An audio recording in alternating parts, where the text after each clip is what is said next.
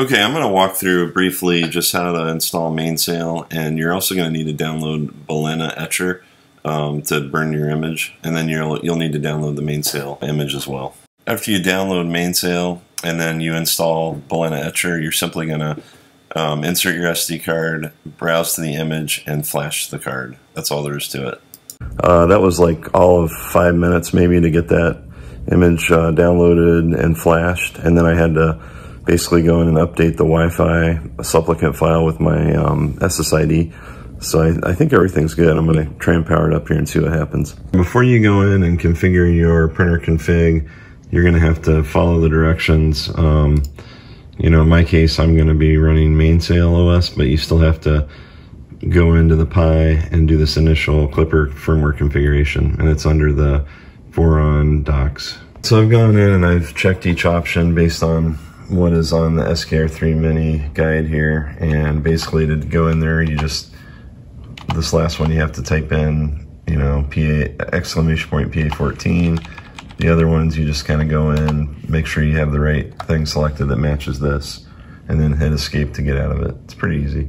Okay, then I'm gonna hit Q to quit, hit yes to save, and then I need to type in make space clean and hit enter. And then I just want to type make after that and hit enter. And then you should see it compiling.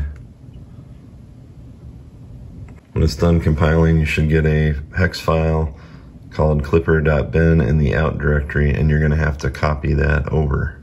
Next up, you're going to need to copy that firmware.bin file. I'm going to use WinsScp to do that. And if you use the default, you should have MainsailOS for the host name, username Pi, password is whatever. I think it's Raspberry. So then you can hit login. You're gonna get a little more warning message. Then basically it'll pop up over here. Here's your Pi directory, and I think it's in Klipper out. So now we're gonna go in here. We're gonna find the bin file. We're gonna click download, and then just pick where you want to download it. Doesn't really matter. I'm going to pick my downloads folder, and then you should have a copy. Okay, next up, I just copied the Klipper bin file to my desktop. Now it wants me to rename it to firmware.bin. The last part of this is you got to copy it onto an SD card and then insert it into the SKR, power off, well, and then power it up with it in there.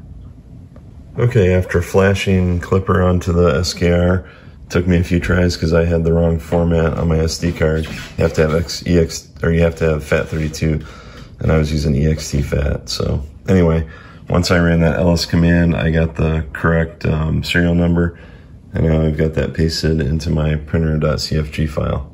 Okay, so I just logged in with PuTTY, and then I'm going to run this rm Printer.cfg command. Okay, so now if I go in here and refresh, it's probably not there anymore. Yep. So I don't know why they don't give you an option to delete, unless it's one of these and I'm just not sure. Yeah.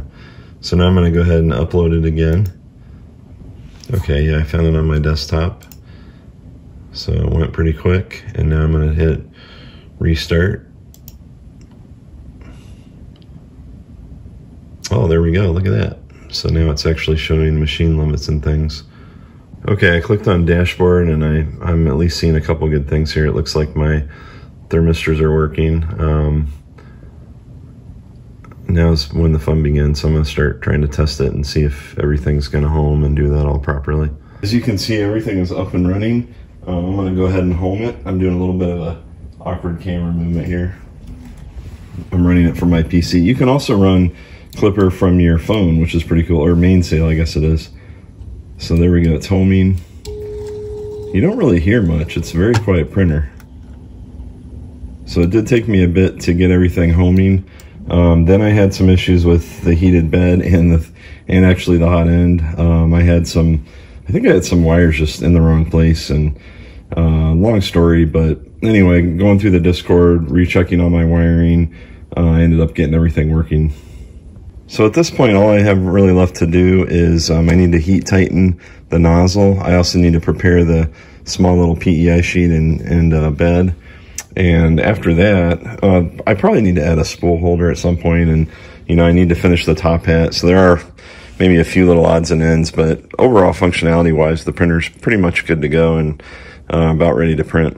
And if you're wondering, here's what Mainsail looks like. So it's pretty nice. It reminds me a lot of maybe a mix between rep firmware and like the Duet Wi-Fi stuff and a little bit of Octoprint. So looks pretty straightforward.